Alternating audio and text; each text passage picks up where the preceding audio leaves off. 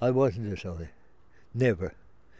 I always said, Billy Snelgrove, you're going to get home, you're not dying.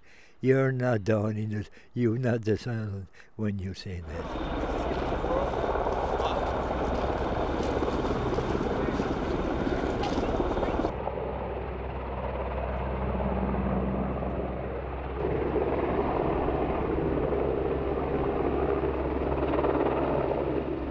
I crawled a quarter of a mile.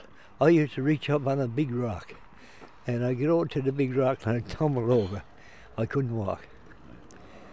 I was going a quarter of a mile like that, and when the X amount of police met me, I was standing, hold on to a tree. He said, "You can't walk." I said, "No, you stay there." Wow. Yeah. So I stayed there till they came with the stretcher. How are you feeling? Me, I feel, number one, I feel stiff. Well, I expect to be still stiff.